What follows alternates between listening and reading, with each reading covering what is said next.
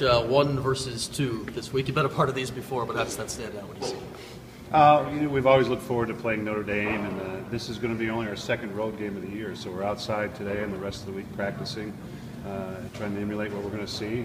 Field turf outside and that kind of thing for our goalies and our players. And they're great. They play great defense. It's going to be a great game for college lacrosse.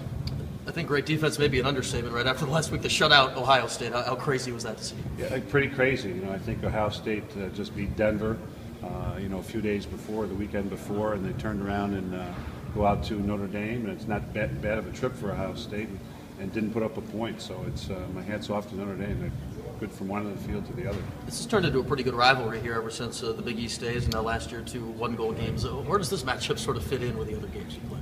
Well, I think with the exception of a conference championship, we met in the Big East in the conference championships, and last year with them in the ACC conference championship, those are pretty big ones. So to go out there and have number 1 play number 2, it's just great. We're excited for the opportunity.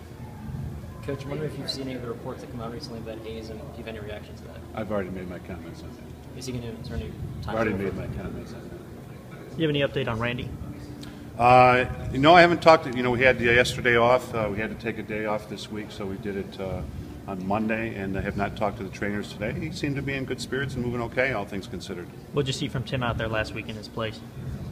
I thought he was very good. I thought he executed very well. He went to the goal a couple times, very strong. I wish he had done it more, actually. I think that he was out there with 2 guys that have a lot of experience and was just trying to fit in. But very pleased with what he was doing in practice during the week, and that's why he was out there in the game, against Duke. You mentioned he goes in with Dylan and Kevin. You think that kind of throws off the chemistry at all there, or do you think it worked out pretty well? I think it's kind of some old chemistry there with Dylan and Tim playing in high school together. So I think they're very comfortable with one another, and Kevin fits right in. The guys, Kevin and Dylan, like guys who run the offense well. They want to know where players are going to be, where they're supposed to be, because timing's important as far as finding open people and feeding open people, and I think Tim fit right in. Coach, I know you talked a little bit about